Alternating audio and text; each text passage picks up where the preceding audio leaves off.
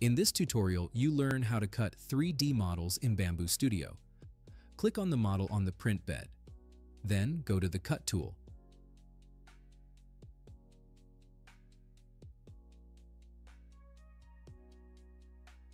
You can select different modes.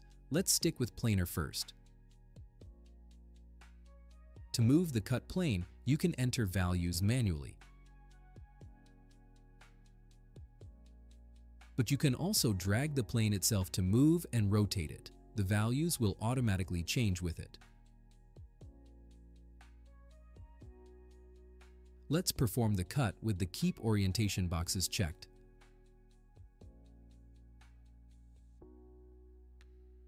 Now the model is split into two separate parts. The Auto Orient button will change them to the best print orientation automatically.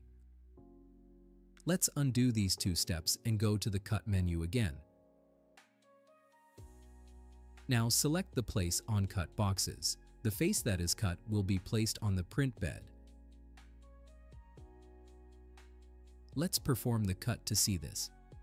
As you see, this is not always the best print orientation.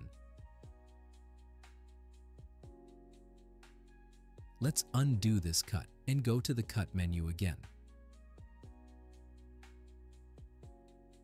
Rotate the plane a little by dragging the arrow. Now select the flip boxes and perform the cut. Each part will be placed upside down from the position it had when they were on top of each other. Click the Undo arrow and go to the Cut menu. Check both Keep Orientation boxes. Also check the Cut to Parts box and perform another cut. It may be hard to see, but there is now a seam in the model. To make this clearer, select the Color Painting tool. With the Fill tool activated, click on one part of the model. The selected color stops at the seam. Let's undo this and go to the Cut menu again.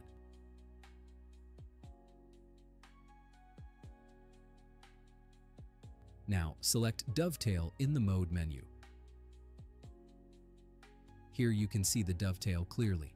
You can also change its size, change depth, width, and angles exactly as you want. When finished, click on Perform Cut. And there they are. Let's change orientation with the Auto Orient button. Dovetails can be used as a high-strength joint to connect your 3D printed parts. You might also want to check out my 3D design channel. See you there.